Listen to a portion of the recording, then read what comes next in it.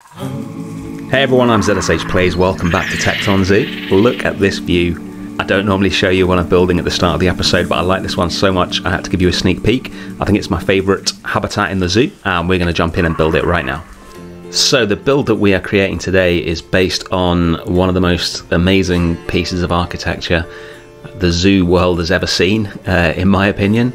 If you were lucky enough to go to the Kansas City Zoo anytime between when it was built up until it was torn down in 2015, you'll know exactly what I'm talking about.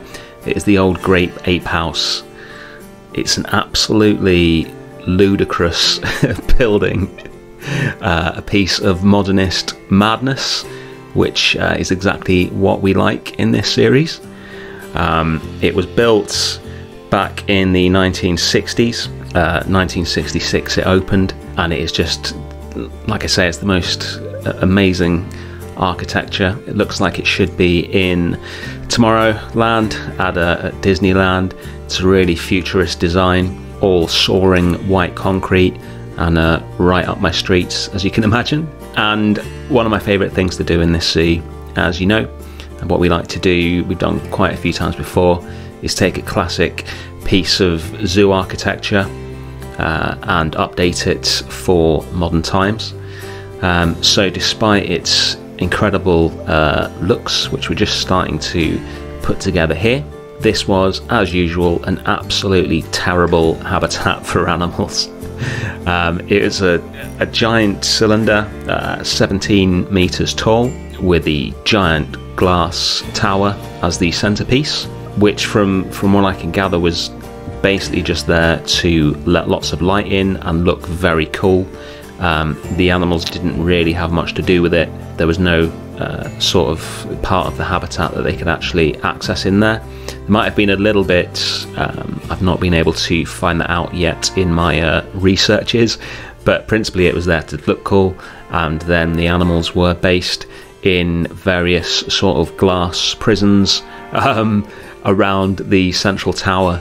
So it is a pretty big build. This is pretty much to scale what I'm building here, but as big as it was, bearing in mind that the verticality of it was not utilised by the animals, this one building split into multiple habitats contained 2 gorillas, 2 orangutans, 5 chimps, 7 gibbons, and I lobbed a few birds in as well.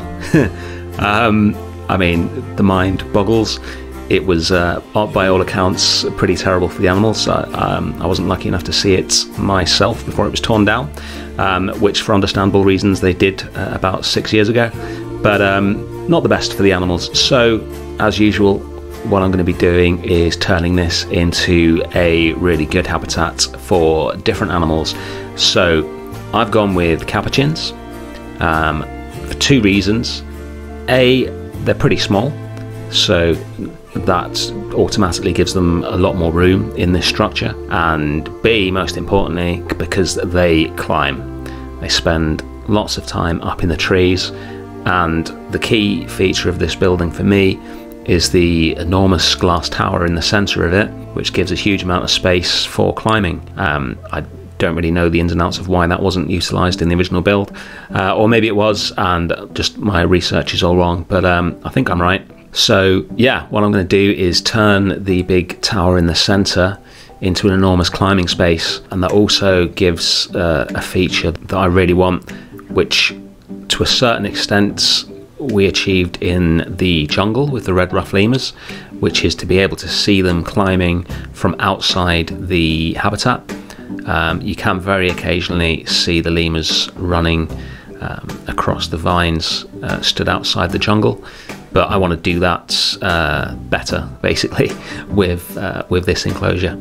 So these are the giant supports that go around the building and make it look even cooler. This took a while to work out how to do, but I used the long plaster pieces to get the shape of it, and then filled in the gaps with plaster panels, and then this shape is just copied and rotated around the rest of the habitat. And this habitat's going to be the beginning of a brand new area in the zoo. So it originally held, you know, gorillas, the great apes, and that is something that is completely lacking in Tekton at the moment. We don't have any apes. In fact, until we have these Capuchins, the only primates that we have are the two species of lemur. So I think it would be really good to get a primate area in here. I did have a couple of ideas. I mean, basically this enclosure is so huge that it doesn't really work on its own. You can't just lob this into the middle of the zoo and leave it there. It sort of needs to be the focal point of something.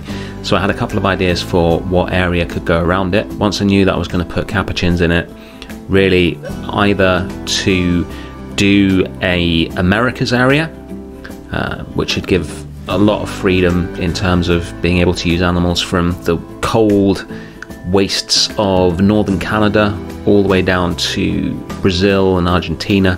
Gives you a lot of scope in what sort of animals that you can put in there. The second idea, and this is the one that I am gonna go with, unless you guys think the Americas is a much better idea, in which case let me know in the comments, and I will take that on board. But at the moment, my idea, seeing as we don't have any primates, is to use this as the centerpiece of a primates exhibit. Another thing that I wanted to achieve with the Tekton jungle area that I sort of achieved, but I'm not completely happy with it, was the idea of these giant modernist structures looming up out of the jungle. And because I went with much more naturalistic enclosures in there, and I ended up using sort of modernist elements rather than big modernist buildings, I didn't really achieve what I wanted to. I'm sort of happy with each individual habitat in there. I think the sun bears is really cool. I love the red ruff lemurs, the way that works. Pygmy hippos, waterfall and stuff is good. The central enclosure I was a bit disappointed with, to be brutally honest. I'm looking at the viewing figures, maybe you guys were as well. But I want to do that again and achieve it properly this time. And if you want a big modernist building looming out of a tree-filled foresty jungly area, then this pretty much fits the description about as well as any could do. It's huge, it's a giant tower, it looks amazing. I definitely think this is the one to do that with. So what I want to do is have gorillas and chimps in habitats that you walk through to get to this, which will be the focal point at the end. Obviously when I say walk through them, they're not going to be walk through habitats, that would be insane. You will walk through an area with hidden barriers, maybe some Hagenbeck style panoramas, etc. So you really feel like you're in there with them. And then coming out of the jungle will be this giant tower. So that is my idea, because I really do think we need some apes in the zoo. It'll just be chimps and gorillas, because the orangs in this zoo, they just made the gorillas red, and they just sit around on the floor all day acting about as much like a chimp as they do a chipmunk. So I don't really want to put them in the zoo. So those are the animals that we will have. Let me know in the comments if you think that's a good idea. And that will be the next phase of this area. So just putting the barriers in here, they're all null barriers. Scenery pieces will keep the animals in. So let's talk a bit about how this is actually going to work. So the big central area that you can see, the glass tower, that is going to be their main area. And it is essentially an outdoor area. There is a roof, but the roof is mesh, which we will get to in a second. This is the area for the guests, where they'll be able to stand and watch the monkeys. And we'll fill this in with various education items, benches, etc. in a second. Let's look at the roof now. So it's just a mesh roof, so they're essentially outside, but it's also going to have a retractable roof, which I am implying here, which will come across the top during winter to keep the monkeys warm, and any particularly bad weather, anything like that, to keep the temperature the way they would like it. So this is based on a retractable roof design that is used in zoos quite a lot. I want it to be open, so I'm not actually going to build the retractable part, if you see what I mean, just building the housing for it, and then we'll mesh across the rest, so that if any monkeys manage to somehow climb up the glass or jump an insanely high amount or whatever, they won't be able to get out. And then climbing structures are going to be trees, so it's going to be all natural. I figure they'd be sort of transplanted here, and they'll have enormous amounts of natural light because there's no hard roof other than in winter.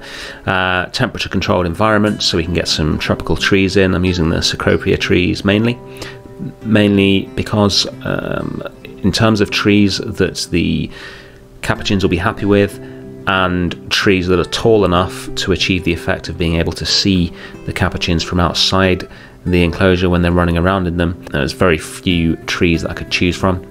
And then one of my favourite activities, attempting to place these vines. If you've tried to use them, they are not easy. What I found is if you get them sort of roughly where you want them to go, and then actually move the trees, that is the easiest way to get them to join up. But I needed a lot of very long vines right up joining the tops of the trees, so that the monkeys would have a lot of space to run around in so you can see them. And I've also put enrichment items into the trees to encourage them up here more often. I'm using the mirror mobile because it fits nicely into the tree and it's pretty subtle. It just looks like there's some mirrors hanging in the tree because the trunk covers up the pole that it's on. I haven't seen him use them because presumably there's no room for them for the animations to trigger, but they do seem to spend, by Planet Zoo standards, a lot of time climbing, so I think they work, but I'm not 100% sure. But they certainly spend a decent amount of time running up around those vines, which looks amazing from outside the habitat, and obviously you can look up and see them when you're inside the habitat as well. So whether they're actually encouraging them up there or not, I think they are. And then just covering up one of the forage feeders, which we like to do, so it looks pretty natural in there. And then I've experimented with placing one of the other feeders on top of a pole so that the monkeys have to climb up to get to it, which I think looks pretty cool. This is their main indoor area, so this is sort of a space for privacy and a space if it gets really cold where the heating is going to be more effective in this enclosed space. And I'm just trying to make it look like the absolute carnage that the inside of any sort of monkey enclosure always looks like. They're always so messy because they will just pull anything to pieces. The keyboard as well, I absolutely love the animations when they're playing away on the keyboard. I think that works best for the Capuchins, even better than it does for the lemurs. I wanted this room here to have a sort of a jungle feel to it, to simulate the natural environment. So I'm using what is fast becoming one of my favourite pieces in the game, which is the new beaver enrichment pool. It is so versatile. In fact, I used it in the last episode to simulate a rock pool for the sea lions. Now it is a sort of jungle pool for the Capuchins. I guess it's really more for the guests than for the Capuchins because this is in the guest area. But when it's all covered up with rockwork, it looks really good. I covered up I think in the sea lions I covered up the white birch tree that doesn't really give you that beachy feel with some reeds, and here I'm going to use a lobster claw, or 2 lobster claws actually, to cover it up to retain the tropical vibe, and some misters, and it really sort of sells the effect, I think. Now while I finish that off, last episode we hit a big milestone. We got 500 subscribers, and as of when I'm recording this we have just over 600, so our little community is getting bigger. So I thought I would ask you guys for what you would like on the channel in future. Obviously while we're building Tecton, this will always be my main priority. Until this zoo is finished, there'll always be a Tecton episode every other Saturday. Sometimes more often than that when I can manage it. And then we have Planet Wild, which I started a while ago. I think we've done 3 episodes of that. Lots of Pamoja Wildlife Park videos as well.